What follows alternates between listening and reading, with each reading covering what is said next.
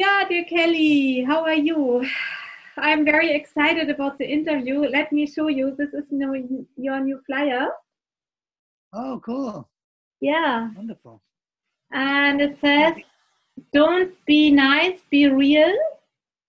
In English, you would say non-violent communication plus intensive self-discovery with Kelly Bryson. Good. Yeah, and you had very beautiful questions, which I like actually, which we were thinking about, to make a video. Mm-hmm. Right. And maybe you can first talk about a little bit about yourself, who you are, and what are you doing, and what is so special on the work you're doing. Maybe you can introduce yourself to all the people who don't know you yet. Well, thank you.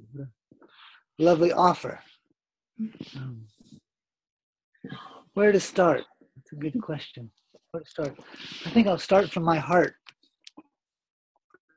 I think my inspiration for doing the work I'm doing comes from having lived in a very difficult family situation. And we were, at one point, we were like abandoned basically, and we were left alone in our house to find our own food and to make our own way. And we really didn't have much support, much help. Our community was not very supportive of us. And we ended up living in different foster homes and being sent different places. And it really inspired a big kind of pain in me, a big confusion in me, that I began to study psychology, humanistic psychology, back in the early 70s and 80s. What makes it so difficult for us to get along as families? What's the big challenge? How come we can't find harmony and love and peace and cooperation in our families and in our communities? So I began to study like what makes us human, what makes us really find our love and peace and support and cooperation with each other. And I began to get my master's in humanistic psychology. And as I was doing that, I went to a conference for humanistic educators. And there was a man named Marshall Rosenberg who was demonstrating how to use this thing called nonviolent communication to work with a couple. And in about 15 minutes, he made more progress with that couple than I would make in a year of my own therapy that I was using at that time. And I was just really, really amazed and awestruck. And so I began to follow him around and take classes and do workshops with Marshall Rosenberg for a long time. Many, many classes. At one point, he even told me, he says, "Kelly, I think you have taken more of my classes than I have." Kind of a running joke for us. So I moved to San Diego at one point and began to create a network, a working group, an organization to spread nonviolent communication, particularly to the Southern California area. And that was wonderful for years. For 20 years, I lived there and worked there. And thousands of people came to nonviolent communication through our organization. And we sponsored Marshall many times to come to San Diego and to teach and support us in small groups and big groups.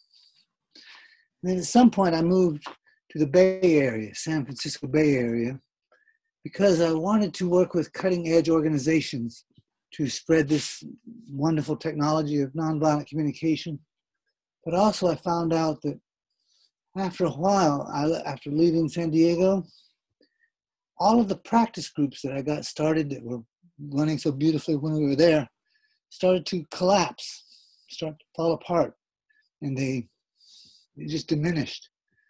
And what I discovered was, even though they had this wonderful, amazing, the best communication tool in the world, nonviolent communication, they also needed community building skills, community building tools. So I started to study some of the eco-villages of Europe, what's made them successful, how can they sustain their community. And I began to collect tools and information from them about how to work with a group energy, how to create a field of trust and transparency and consciousness so that we can deal with the big issues like money, sex, and power in a transparent, conscious way. Because that's what would be the downfall of these nonviolent communication groups. It didn't really know how to bring it onto the table in a collective way. So that's been my passion these last several years, is bringing both nonviolent communication and these, I call them tribal technologies, different skills. And you want to say something? Yeah, I want to say something. Actually, what really impressed me when you came here last summer, and I'm really happy you're coming back, because it's the same like with a midwife who already got babies. You know, if you are a woman with a midwife who already had babies and you're doing a house birth, it's a different thing as if you have a midwife who never had a baby themselves. So with you, I can feel you have all these experiences and working with the people and the researching.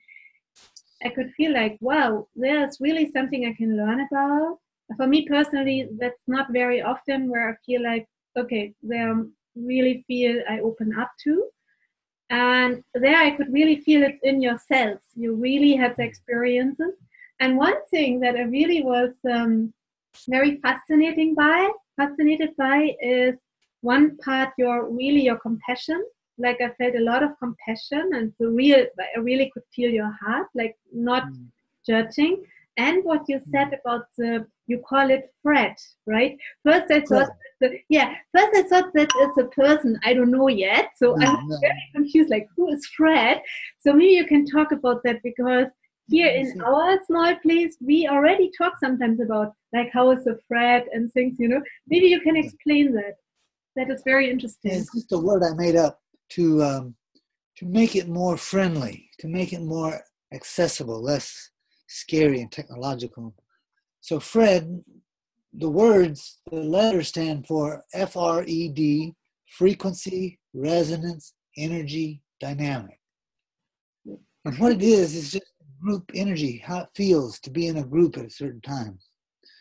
Like if you've ever been to college and had a professor lecture a group of people, and all the people are laying on their desk and they're just like want to go to sleep, they're bored to death, and the Fred is dead, we say, the life in the group.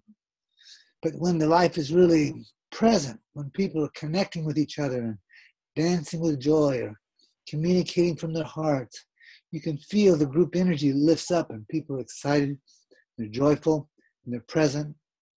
So the energy of Fred reflects the quality of connection the people are having with each other and with the whole group. It doesn't have to be happy, nicey nice. It just has to be present. Yes. Could even be anger present in the room, in the group. But if it's really on the table and present, and we're all connected to it, then we feel a very good Fred. We feel present, feel connected.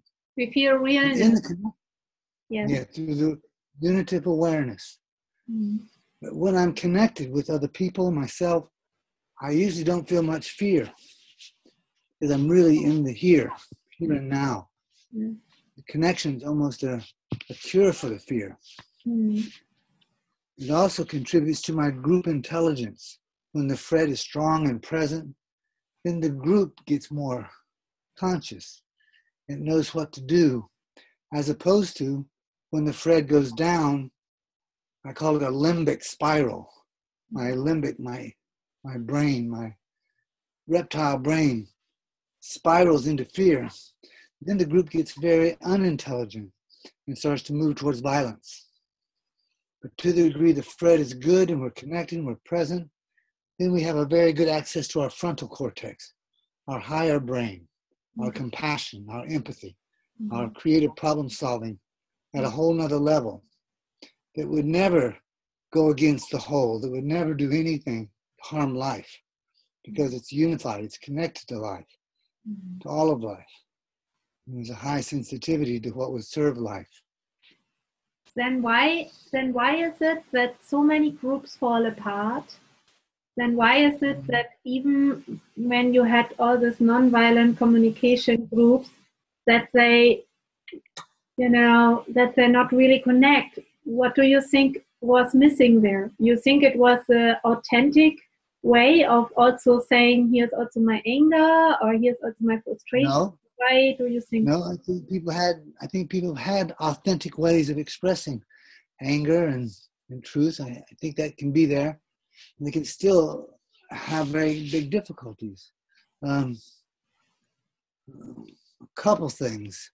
One is sometimes people don't understand how group dynamics work. And like one simple dynamic that I've seen destroy quite a few groups is this tendency in human beings to turn against their leaders, the natural leaders in the group, start to step forward, not even because they want the power, but just because they want to serve the group. And they have some skill and some natural leadership. And they step forward and they offer leader direction. And maybe for a while it's okay. But then after a while, people start to have their authority issues come up. They don't want to obey authority, is how they see it. So they start to attack the leader. They start to try to bring the leader down. There's a book on it, actually. Wilhelm Reich wrote a whole book on it called The Murder of Christ. This tendency humans have to turn against their leaders, their spiritual leaders, their people of power, like Mahatma Gandhi or Martin Luther King or John JFK, people like that. So when people don't understand those dynamics when they get started, it can create a lot of chaos in the group. Mm-hmm. A big one in Oregon last summer, and the leader of the group said, as soon as someone steps forward as a leader, they get murdered, they get attacked. So people don't understand how this works, and it needs to be dealt with on a collective level, not just a dialogical level. Why do you think that happens? Why do you think, what is there? Is there projections coming on the leader, or what is that? Something like that. Something like they have pain about past leaders, maybe their family, their fathers, maybe their preachers, maybe their bosses, that did not have high integrity, that did use power over, and did get their needs met at the expense of the people under them. And there's pain there that needs to come out and heal in a collective way, not just individual. Right. So when you do the groups, then you open up for giving room for the healing for each individual and the thread. So it's not about so much anymore about personal, about going against the leader and the issue between them both. Right. But my experience last time you were here, I felt like, okay, that's very, very beautiful and powerful. And there's a small but if everybody opens up. But what if people not open up to that? What if people still like this? And there's nothing more touching. There's nothing more touching or trust creating than a person allowing their shield, their armor, to drop a little bit and to show their vulnerability. Right. If anything is going to touch the human heart, it's another human being being vulnerable, maybe about their sadness or their pain, whatever the truth is. But it starts to create a connection and starts to create a trust, a field of trust. The more vulnerable and self-disclosing people can be, the stronger the field of trust becomes. And trust is the greatest force I know to allow, to invite this opening up, this vulnerability to happen among all the other members. And it can't be forced on them. It won't be real. It won't be real opening. It's got to be allowed. People need to be allowed not to get in the middle and work. Right. They can be on the side for maybe 10 years if that's what they need. Right. Yeah, that is what I was really like, I have to say, this is what I said also in the beginning, I was really impressed by your presence of not judging. I remember somebody said to you, what if I cannot open up now, and if I don't trust anybody? And then you said, yeah, that can be important for this moment. And I was like, wow, okay. Yeah, I think it's a lot about tolerance also, and a lot about, at the end, also at unconditional love and giving the room. And it's also interesting because you said you worked out some skills. Can you explain the skills? Like, which skills? You mean in the working with the group? Yeah. Well, there's this one tool we use. It's a very good one.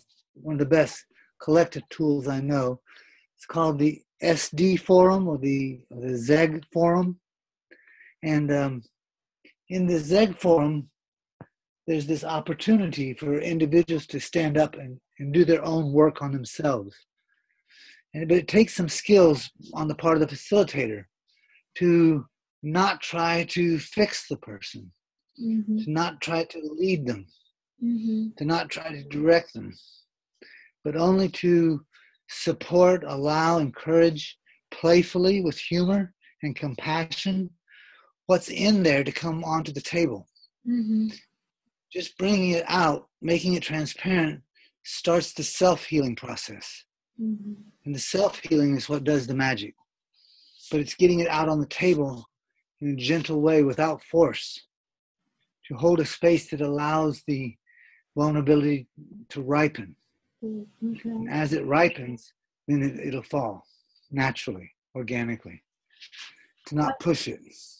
Yeah, thank you. But one big skill that the facilitator needs is to know when to trust his impulses and when there's no impulse there, to do nothing. Yeah. Doing nothing well is a profound skill.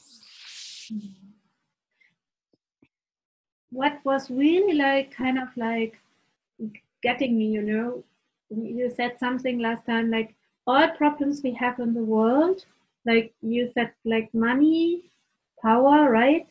Power and what else? Sexuality and love. And love will also Sexuality and love. And love will also come up in each community. Why is that? And what is happening if that comes up? And why is that, that it has to come up? Is that energy healing of also at the end of the whole field of actually, let's say, on the energy field, on the consciousness on human level at all, or only on that one community? Oh no, it's every community I've ever worked with. Those four things are always either on the table consciously, or they're directing the community in the subconscious. It's like what's unconscious controls you. What you're conscious of, you can have some control with. So those four things, I think, are directing communities either more or less consciously. Some communities have decided not to talk about certain things.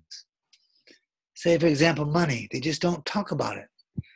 And so unconsciously, it's kind of running the show. It's running the community, but from a disconnected unconscious place. Same with power dynamics. Same with sexuality.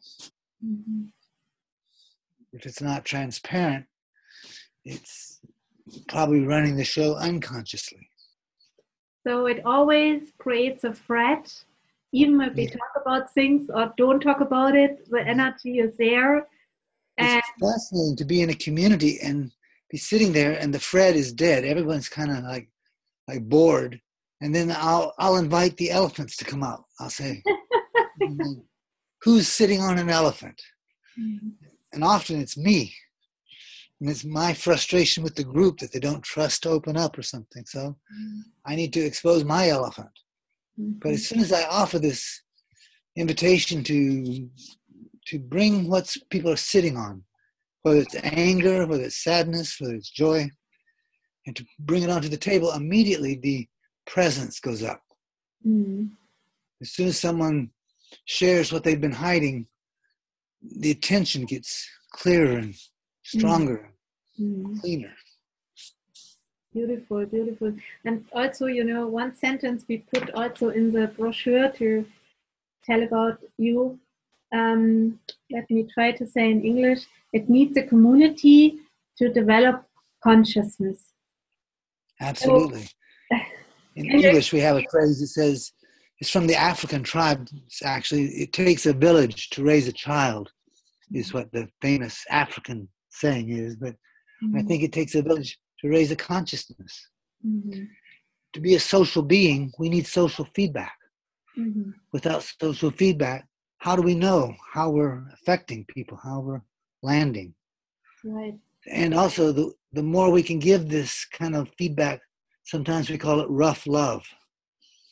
Give this kind of feedback from the intention to support the awakening, the liberation, the becoming more conscious of the other person. If we give it for that reason, and we have good skills to say it in a non-violent way, non-judging way, it's much more likely to land and to have a liberating, awakening effect on the other person.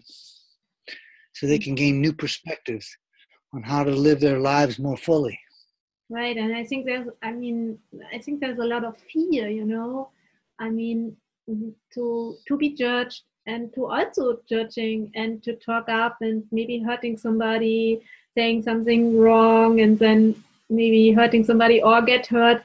And I think that is the reason why many people don't really connect, right? Because of fear. Well, also, they don't have confidence that they can clean up a mess if they make one.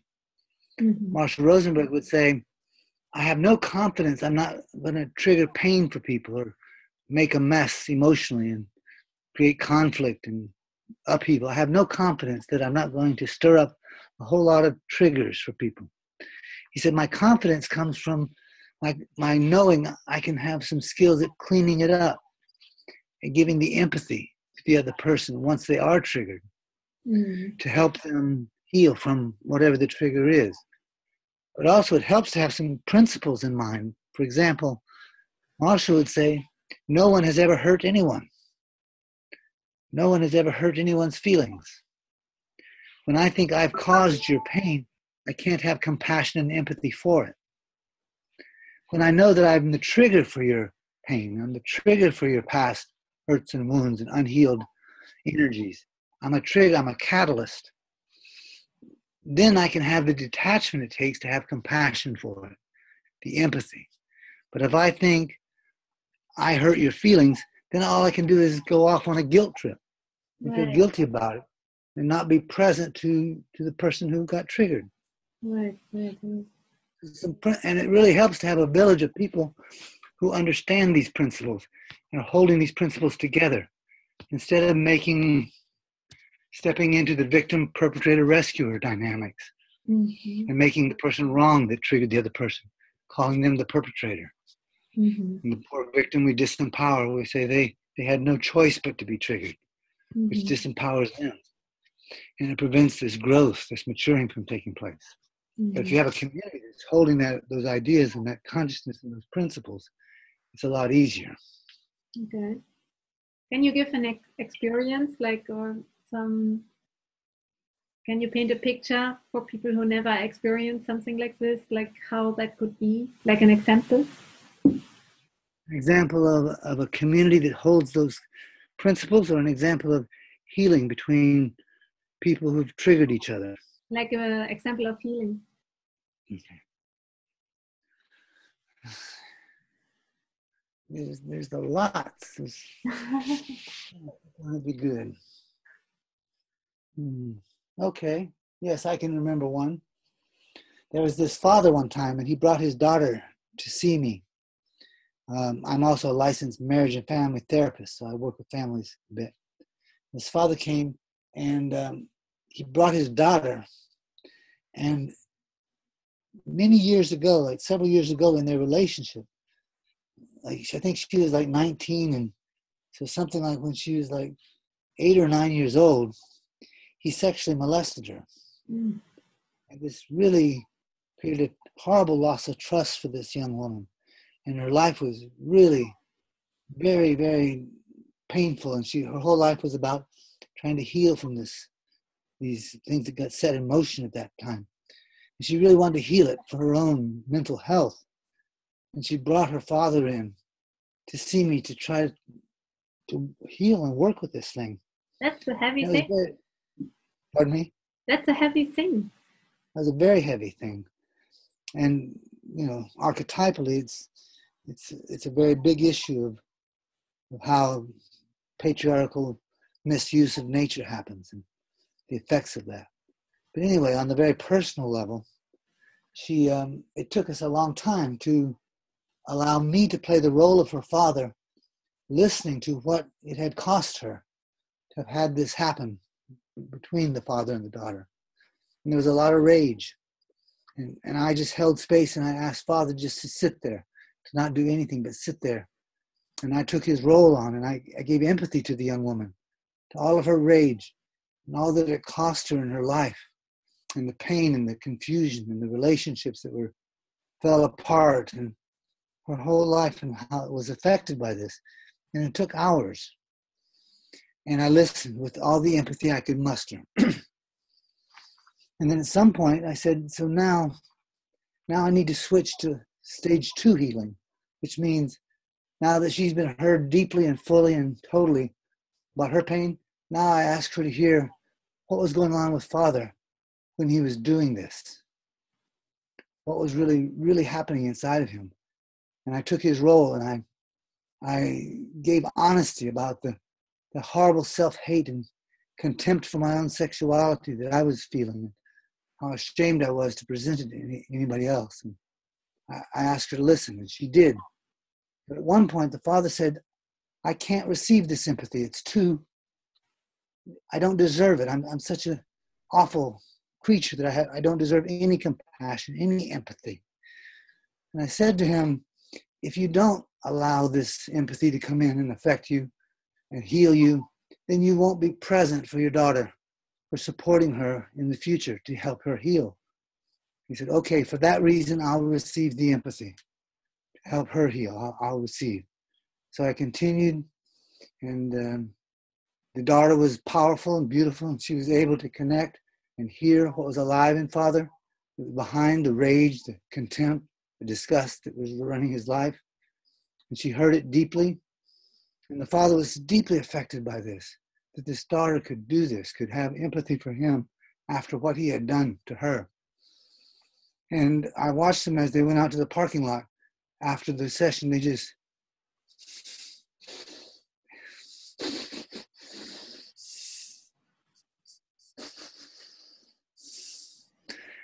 hugged each other. Wow. They just grabbed each other and held each other and hugged each other. And there was such an energy of love that had been trapped, that had been blocked for all those years. I could feel it. I could see it in their hug in my parking lot of my office. Mm. And that was the real payment. That's the real reward. That's why I'm really doing this thing. Wow, thank you for sharing, Kelly. Wow. Mm-hmm. Because, I'm coming from an Indian tradition, and we also say if we don't take responsibility for our actions, then, we create a lot of follow-up energies. And I see that in my work, that many times, kids also overtake the issues if they are not solved. So, when you're solving something big like this is amazing, because even for the next generations, it's very, very important that this energy is clear. Mm. And it's even more powerful to do it in a group setting, when you have a circle of people, because all that presence, all that attention, all that love can be focused on creating a healing energy field. Wow. And also the other people who have anything related to this kind of thing. There's a saying Carl Rogers, that great humanist psychologist, said, the more personal the issue, the more universal it is.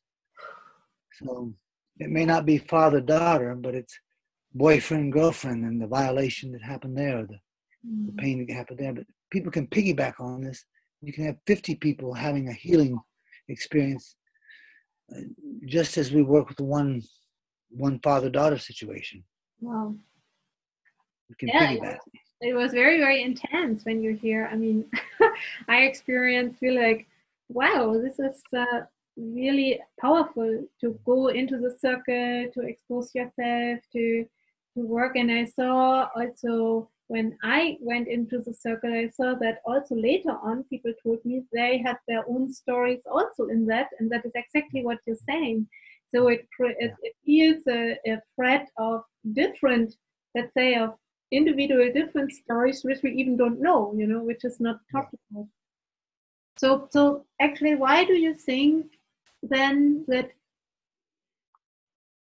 if each community has some issues, which is normal then, because some universal issues just have to be healed, but then why? Because it's part of humanity. Right, but why so less communities are able to handle it well? Or you said so many communities break out together, even they do yoga, even they do different ways of communicating. Why is so much fear to really connect with each other? What do you think? Or why? What is that? Why is it so much fear, or why doesn't it happen? Or why do they fail? Too many questions of one. Why is it? Yeah. So why is that so many communities fall apart? Well, one thing is when they get started in the beginning, when they're starting, what most community people do is they get together with each other and they start to dream and vision and write about their visions and their dreams. And everybody kind of offers their different perspectives and principles and ideas about what the vision for the community would be. Yeah. And that's how they start. And I've done many of those in the last 35 years. I've had many meetings like that, big meetings, 75, 80 people would come and everybody would share their vision. We'd have a vision board and we'd spend a lot of time with it. And sometimes the community would get started from that. Sometimes it wouldn't. But the big mistake that's being made is they're not really clarifying the issues between them first. They're not really doing what the Zed community and the Tamara community and others are saying, is to study first. Study, what have the past communities done? What made them fail? What's really needed? What do we believe spiritually? What do we believe around the sexual dimension? What's going on? What information can we gather to understand about power dynamics? Can we get deep in our thought with each other, deep in communication with each other, deep in rapport with each other? And after we do that, and that may take months, then we start talking about a vision. Then it's more of a shared collective vision. Then it's more of a thought out vision. It's more connected to higher consciousness. And also I think the communities don't really know how to pray well together. There's how to have deep prayer and how to cultivate this vision inside of themselves and how to tune into the entelechy of their particular community. So the entelechy itself can lead the community. They try to do it from an ego place.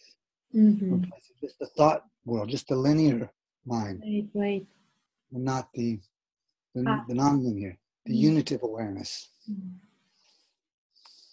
Wow. So both are needed.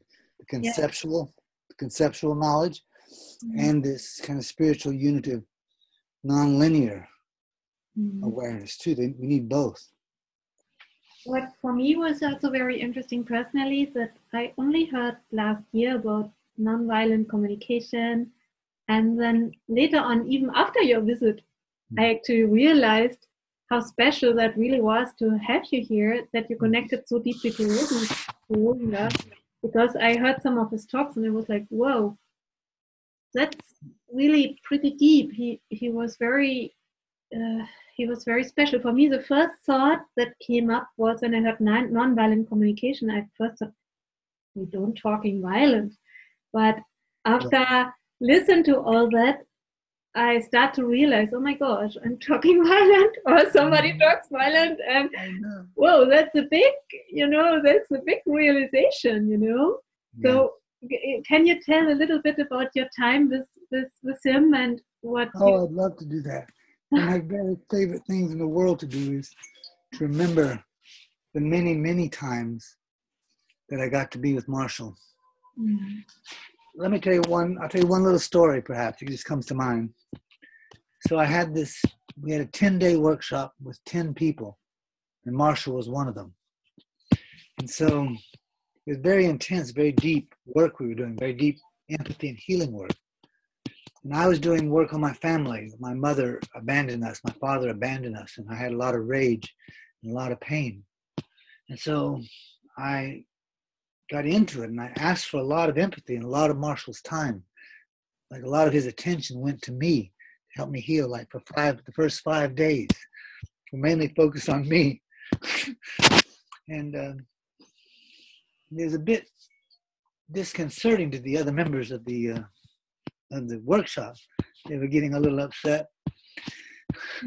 And at one point, I was so hopeless and despairing about ever healing this wound, particularly with the feminine. I remember at one point, Marshall got tired and he decided to take a break and to take a little walk. So we had a break and he took a walk into the woods a little bit to refresh himself.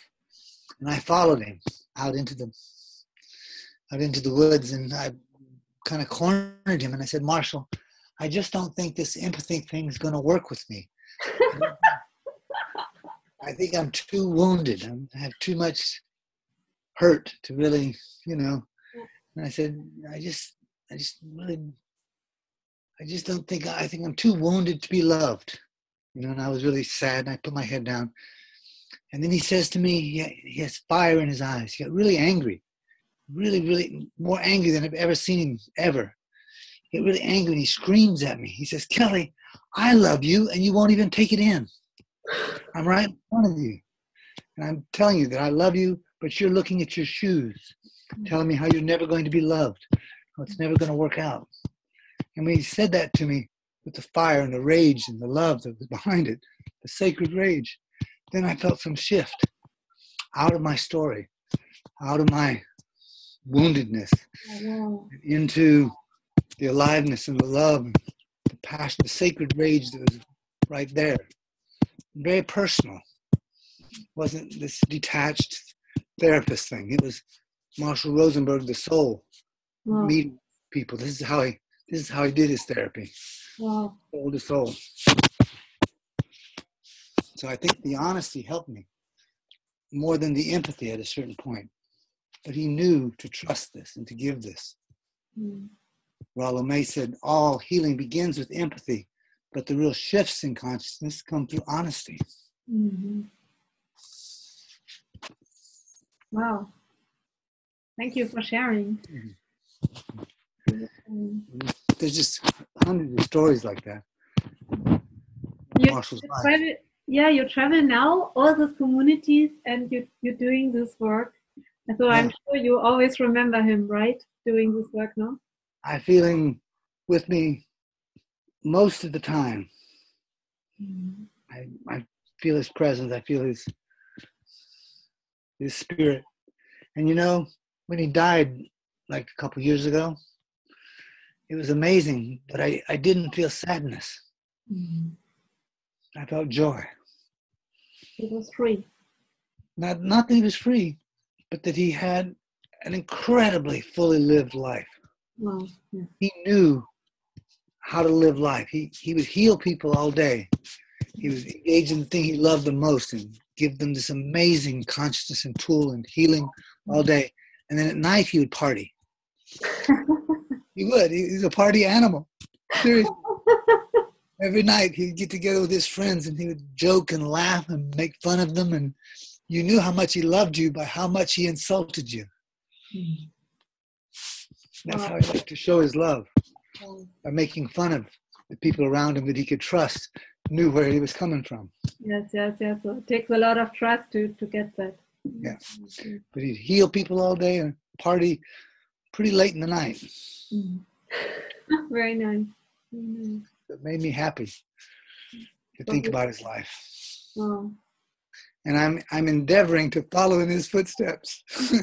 Wow. Like even in your community, it was great fun to work with you guys during the day, and in the evening to hang out with my colleagues and friends and debrief, talk about the workshop, and play with each other. Nice. It's a good life. Mm.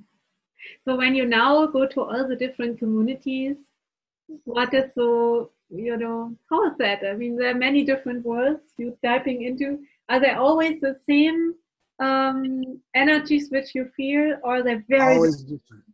Always different, and yet always some of the same themes, the same archetypal themes, but they're always at different levels, you could say, in their development. It's interesting. It's both different always, and it's the same always. What is your most inspiring communities you worked with now?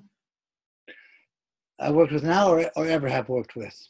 No, your most inspiring. I know you talk about the ZEC I think it's in Berlin. So south of Berlin. Yeah, because you think that they are really working well because they have their own forum all the time, also when you are not there, right? That's correct. That's true. They use the tools. That's really what I love to do, is come and share what I call tribal technologies. Right. I call ZEG Forum one of the tribal technologies, one of the great tribal technologies. And I like to come to a community and feel out, what do they need? What tools do they need for the building they're building? Right. Do they need a hammer? No, they already have nonviolent communication. So what else do they need? They need a shovel. Okay, they need forum. I actually try to learn new ones as much as I can and gather them and collect them. I gathered a new one last night. It was just beautiful, called the Rosen method. And so I'm going to learn that so I can share that with the communities that need that. But it's kind of like different medicines. Yeah. And I bring the medicine that that particular community needs for their issues. Beautiful. Maybe one question also, as the seminar you're doing here is free for everybody to join who's also not in our community now, maybe you can explain what the people get when they come to a community and you work with that, even they are not part of that community, if they come from outside. Well, a couple things. One is these issues are kind of universal.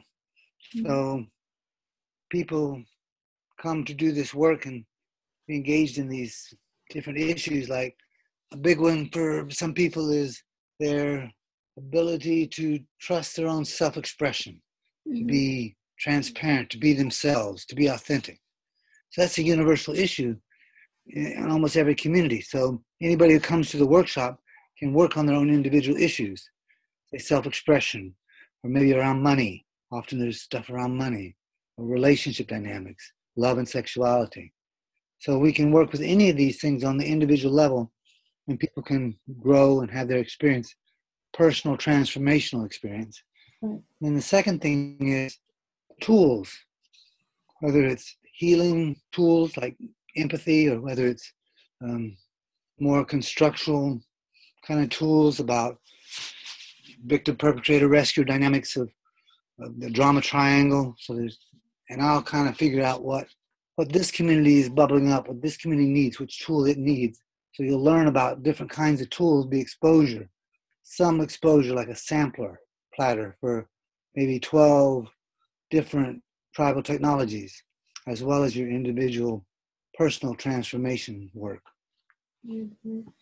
Beautiful, beautiful. I'm really looking forward. And, I would love to do also another time an interview if you are interested just about the nonviolent communication, because that's very, very big issue, because I have to say, that in the beginning it sounded nice, and then I did some trials, I tried some things, and then I also came to my boundaries, like some things where I feel I cannot say that now non-violent. So, I really, because, as you said, your book, like, don't be nice, be real. That is for me more easy than saying things non-violent. I realize that now, and it doesn't feel always nice. Say it again, the last part. You say that it is more difficult to be real than... No. I didn't get that. no. For me personally, it's more easy to be real, and I have more problems to say it non-violent. And I just realized that, and I really have some questions about that. How to? Well, I really think you have the better problem. If I had to choose which problem to have, I would choose your problem. Okay. Because my problem is being a doormat.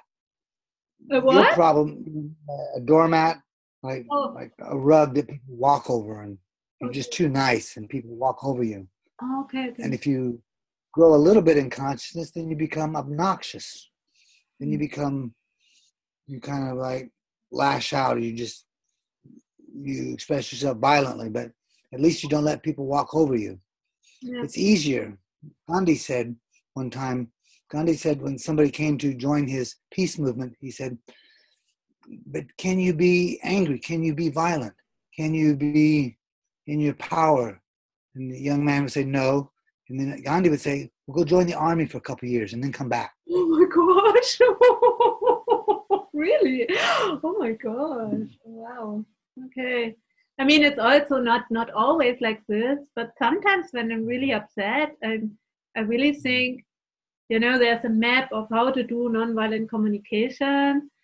And then I see the map, okay, here I missed a step, here I missed a step. I just had it out and I'm like, oh my gosh. I think it takes a lot of practice. And I also, sometimes I just don't want to go about the map, then I think, okay, now stop. Then I have to think all the things through.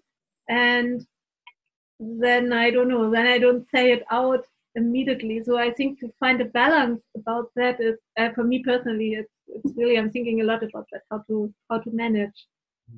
Yeah. Well, I like what Marshall would say about it. First thing he would say is, remember what the Buddha said. Don't just do something, sit there. Yes. So after you've been triggered, to hold it, to let it be there, the rage, the hurt, the pain, the fear, all the truth around it, until you can get conscious of your needs. So you can get conscious, what am I needing here? Am I needing understanding? Am I needing honesty? Am I needing safety? Whatever, as best I can. And but then I want to bring myself to an awareness of how to get my needs met effectively, and not say something that makes it less likely I'm going to get my needs met. So I like to wait until I can say it in a way that fosters trust and connection. It will make that person more likely to want to hear me. How can I express myself in a way that grows the trust, that grows the connection, that grows the understanding? And when that comes to me, then I like to wait till I can express it that way. Mm-hmm. So I do it for selfish reasons, not because I'm trying to be nice to the other person, because I want to get my needs. Mm-hmm. Yeah, it's very interesting. I mean, especially I heard one interview one time when I was in the car about Marshall and about like how you can have empathy like for actually bad person. Like, I mean, where's the boundary? If somebody is, dropping an atomic bomb, how to have empathy for that being, I mean, it's really, really, really, really, really important that we learn how to do that. Mm-hmm. I would like all of us to take a big class on how to have empathy for Donald Trump. And I'd like to lead the class because if we don't give the empathy to that, what's driving those kinds of impulses, then what's going to stop it from happening? Right. So it's really, really important. And on one level, it's not that hard for me to understand what could be going on behind somebody who drops a bomb, an atomic bomb.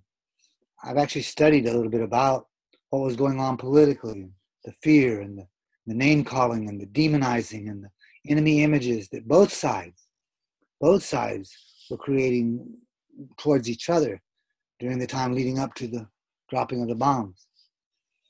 So it's a good practice, and I think it even relates to inner dynamics, spiritual dynamics that we could look at inside ourselves that apply to more situations than just the big political situation.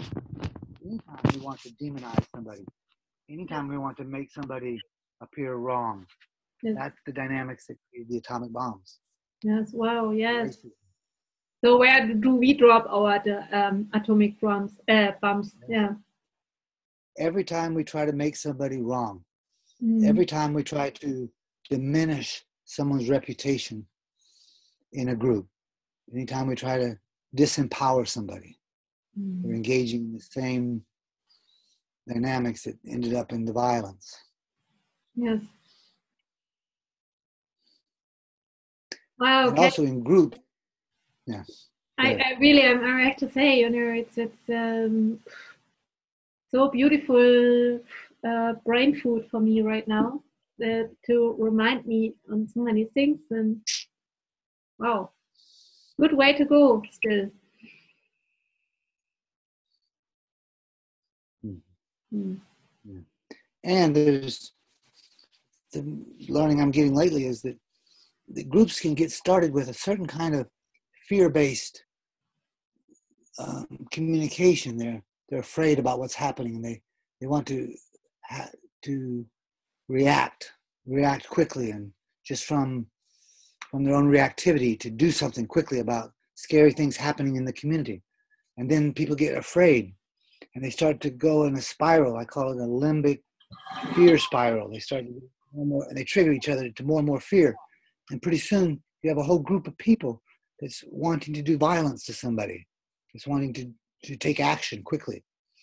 And the learning is there's some tribal technologies that people could have, you could bring to those groups that help people drop down out of their fear-based thinking of enemy images and, oh my God, we've got to do something, this is terrible what's happening, and drop down back into this place of great power, this place of groundedness, this place of source, this place of trust, this place of knowing that knows exactly what to do. But we've got to apply, even to the group, some technologies to, even like music, to slow us down, to bring us back inside, to connect, even physically with our hands, to touch each other, put our hands on each other's backs, something to start to bring us back into connection with source, connection with life, connection with our senses. And then we're much more likely to do something nonviolent than we are when we're all caught up in being hijacked, being kidnapped into this hologram of fear. But we can find our way back to the hologram of trust. And then we can serve forces of peace in the world. Then we can have the power of love instead of the love of power. Beautiful, Kelly. Beautiful. I say many, many thanks for this beautiful interview. And are you willing to do a second one in a few weeks with me? Because Sure. Beautiful. Sure. It's so inspiring. Can I mention on this one? I just thought of it. Can I mention my website? Just to have it be on this. Just if you want to find out about me and my schedule and what I'm up to in Europe, or just some good resources, different audios and videos and books and different things, you can go to my website, www.languageofcompassion.com, and you can find out. Yes. Find out how to order my book. Don't be nice order to your you. book. Where we can order your book? Yeah, you can get off Amazon, by the way. You have your book also in German available, or only? Yes, it is. It's through Jungfermann. Okay. Jungfermann is the press, but I think you can get it through Amazon Germany too. Okay, we put the link under the YouTube here. It's in German. Beautiful, beautiful. Yeah, and who wants to come to us? You are here now. When you see this video, you will be here already in May. Wow, wow, wow. This is not long ago. That is very nice. May. And if you see this video later, maybe even ongoing, I hope so, because now when we do the video is 2018, but this video will be online on YouTube. So if you see that, you can contact Kelly directly or us and get more information. So thank you so much. I like to do a peace mantra Wonderful. Beautiful. So it's like Om Shanti. Yes. And it's a mantra we say, peace for us, peace for the people we know, and peace for the whole world, and peace for all living beings.